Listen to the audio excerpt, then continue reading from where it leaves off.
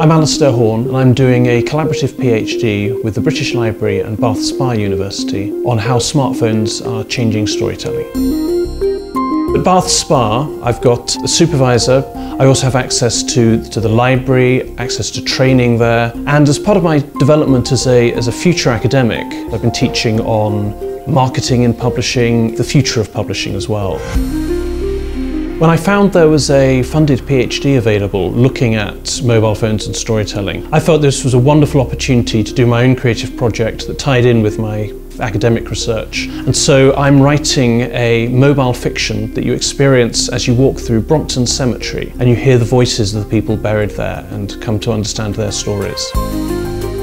Conventionally, PhDs have been very focused purely on academia. What I've been doing working with the British Library is it's enabled me to get my research out there beyond academia. Impact is increasingly important. I want people as widely as possible to explore the creative project that I'm working on. And I've had the opportunity to do that with the British Library.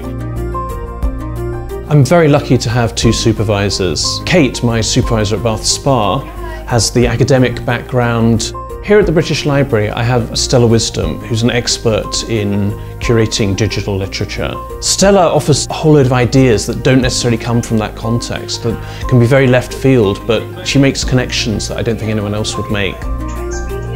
I'd encourage anyone considering a PhD to do a collaborative doctoral partnership at the British Library, because you've got all the resources here.